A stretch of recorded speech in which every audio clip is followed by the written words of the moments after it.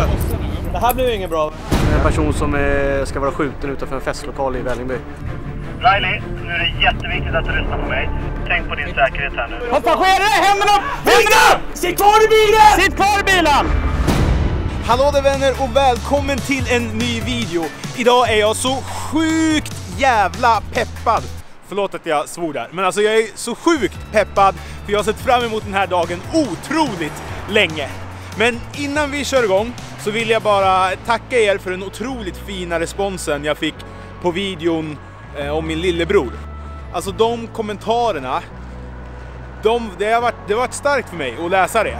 Och ni har verkligen visat mig att det inte riktigt är någon fara att dela med sig av saker även fast de är känsliga. Men ikväll så är det spänning som gäller. Ni har ju sagt till mig att ni älskar mina polisvideos och idag har det blivit dags för next level av polisvideos. Jag har fått till ett samarbete med polisen, så idag kommer jag följa en polispatrull i centrala Stockholm. Så får vi se vad som händer. Det har blivit dags för Riley Praktiserar med polisen.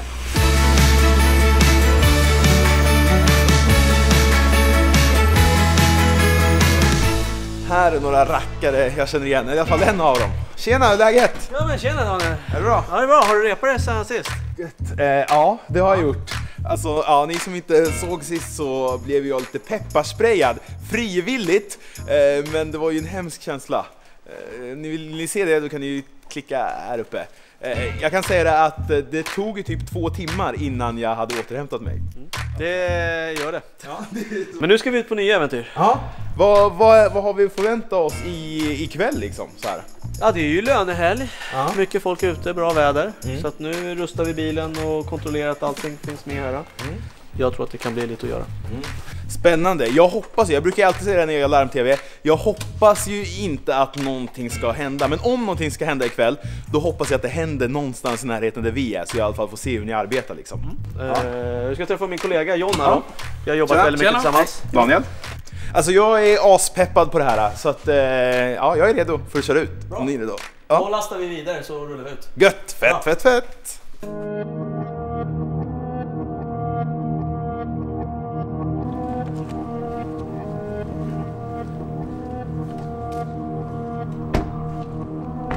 Vad är det för något ni är på väg på nu? Det är kvällens andra fylla. Vi var här för typ 40 minuter sedan och plockade en fylla och tydligen så har ordningsvakterna sugit in en fylla nu till här.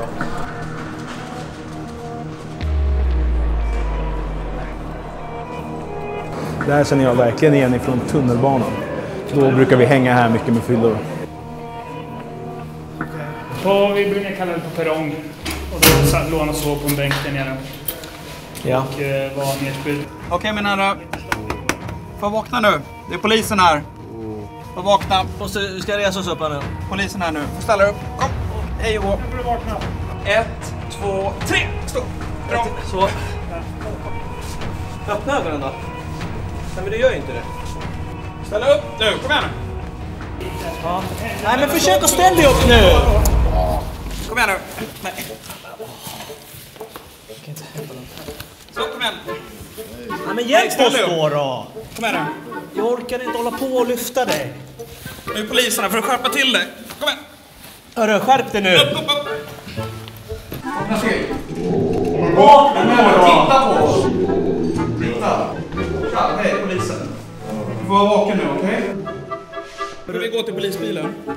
Öppna ögonen då. Alltså du retar mig ganska mycket nu. Kom nu. Om inte du skärper dig nu, då kommer vi släpa ut dig. Du skärper dig lite nu. Du är för stor och för tung för oss att släpa. Det är bra.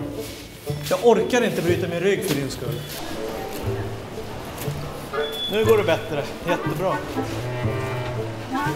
Det är ändå så när de väl bestämmer sig för att så här, ja men nu när polisen sätter till på skarpen, då är det helt plötsligt så kan det gå hur bra som helst. Från att det inte kunna gått överhuvudtaget först liksom. Ska du kräka i papperskorgen här då?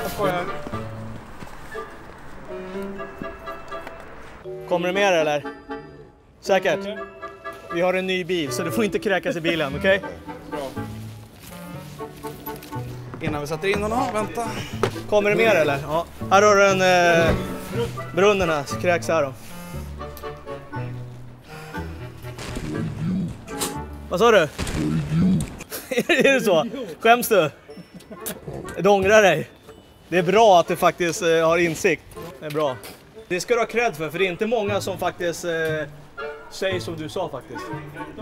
Vi kommer bara känna igenom det lite här nu. Så att du inte har någonting på det som du inte ska ha. Oj då! Hörru! Det här blev ju inget bra, var det här? Ja, det var ju inte alls något bra.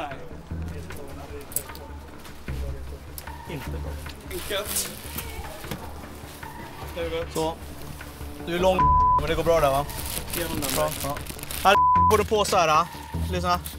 Den här måste du använda om du... Håller du i den då? Du sätter det lite rakt. Gammal klassisk hedlig butterfly. Som var poppis på 90-talet. Nej, det är 80-90-talet. Men de är ju livsfarliga. Jag kunde det för de var... Ja, jag kunde. Vi åker till Södermalms polisstation igen. Så låser vi in. Och nu blir det ju fylla. Och sen så blir det brott mot knivlagen. Man vet ju aldrig vad man liksom ska stöta på. Den här killen, han var ju visserligen så full så han knappt var kontaktbar. Men att han liksom hade en kniv i innerfickan, det är lite läskigt. Alltså det visar lite på att man vet aldrig vad det är för människor som polisen möter. Nu ska han in till stationen, får vi se vad som händer resten av kvällen.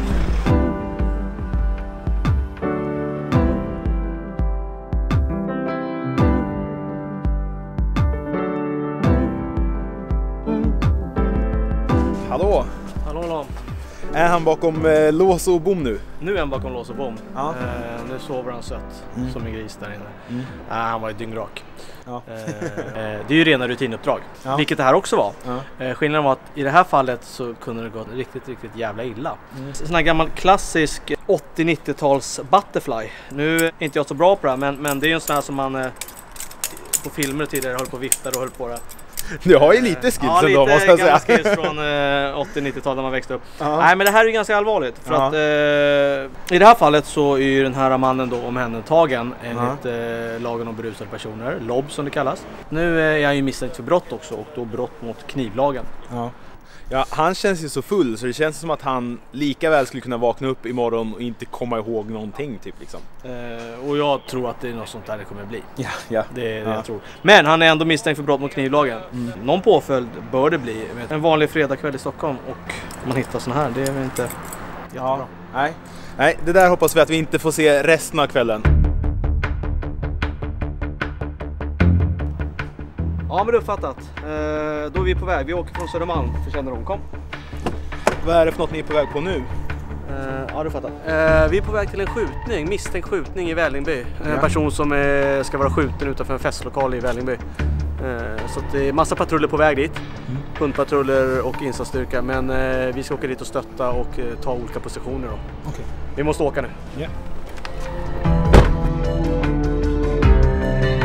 33-41-20, repeterar jag på kanalen för 31-93-70 räkning. Uppringaren meddelar att gärningsmannen är på väg att lämna en taxi. Taxin lämnar och tror köra in mot city. 31-93-70. Ja, 31-93-70. Då är vi på väg till norr. Kollegan tänkte ta position Ulsunda plan, alternativt Alvik, och se om vi kan få syn på den här taxin. Kom. Det är uppfattat 31-93-70. Ja, det här blir inte lätt. Få nys på en taxi.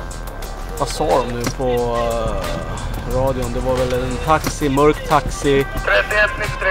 Dra dig mot Rockstad och se om du kan möta upp taxin. Taxin ska vara en svart Merca. Kör lite sakta nu, ska vi se om vi får nys på den där taxin. Den borde ju komma här om vi har lite tur nu. John, vänta lite nu. Du, vad var det för regnummer? Var det inte... Alltså det måste vara den här taxin. Vänd runt här borta så häng på den där nu. Förtur, 3-0. Ja, 3-0. Då har vi ett eventuellt förföljande på den här flyktbilen, taxin, där gärningsmannen ska hoppa in i. Vi kommer närma oss Ulsunda plan alldeles strax och vi behöver stöttning i ryggen nu för att vi tänker slå stopp på den där. Riley, gör så här nu. Nu är det jätteviktigt att du lyssnar på mig. Nu kommer vi ingripa mot den här personen och vi har ingen aning om han är beväpnad och hur han kommer agera. Tänk på din säkerhet här nu, det är det viktigaste. Sitt kvar i bilen. Sitt kvar i bilen.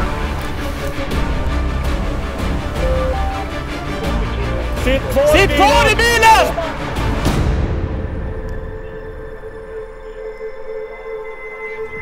Har vi uppfattat insatsobjekt? Kom. Vi har fryst läget. Bilen står still. Alltså pulsen går ju 120. Alla poliser står med skarpa vapen dragna och försöker vänta på förstärkning. De vill inte plocka ut den här personen innan de har fler personer, för han är beväpnad, han har knivarna. Alltså knivhugget en person som kanske har avlidit på grund av det här. Sitt kvar i bilen, ska vi säga något annat. Sitt kvar i bilen, inga snabba rörelser. Vad är situationen? Misstänkte bil. Mordförsök. Knivhuggen brukar Då avsätter du en patrull. Vi byter position. Och håller förhör och så vidare. Och vilken patrull blir det? Kom. 43, 93, 40, kom. Ja, vi kan hänga på plats. 20, en sak till. Så fort du har en första resumé på... Jag tänkte att vi tar ut dem en och så får de lägga sig ner. Räkna med att de har vapen på sig nu då. Det kommer stöttning från City så tar vi dem då. Vad sker det? Händerna upp! Händerna! Sitt kvar i bilen! Sitt kvar i bilen! Hur många ser ni? Jag såg Bara en. Vi börjar med föraren, så blir vi av med den risken att han kommer lämna. Vi tar honom först så inte de kan dra. Sen tar vi ut en och en tänkte jag. Kom, jag kör med ordermicken du nu. Föraren i bilen. Kliv ur bilen med händerna synliga. Nu! Bara föraren. Bara föraren. Händerna synliga, ut ur bilen. Kan du komma hit till mig? Bra, kan du komma till mig? Kom mot oss, kom mot oss. Kan du sätta dig där? Passagerare fram. Han får backa mot 92-bilen där. Backa, mot synliga händer, mot oss. Backa! Backa! Backa! Backa, backa! Backa mot bilen! Lägger du dig ner på magen? Händerna på ryggen! Ta den eller? Passagerare, vänster bak. Händerna synliga hela tiden. Visa händerna! Bägge händerna. Så backar du mot mig. Backa, backa! Vänd dig om, backa mot mig. Backa mot min röst. Backa. Nu är det jag som bestämmer, nu är det inte du som pratar. Backa säger jag nu, prata inte om käften. Backa, händerna synligt hela tiden. Backa. Sitt kvar i bilen! Backa. Fortsätt att backa. Lägg dig ner. Lägger du händerna bakom ryggen.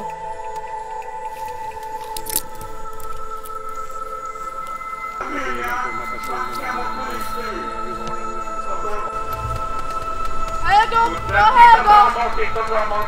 Jag höger! Ja, det är någon kvar i bilen. Ingen. Den är tom.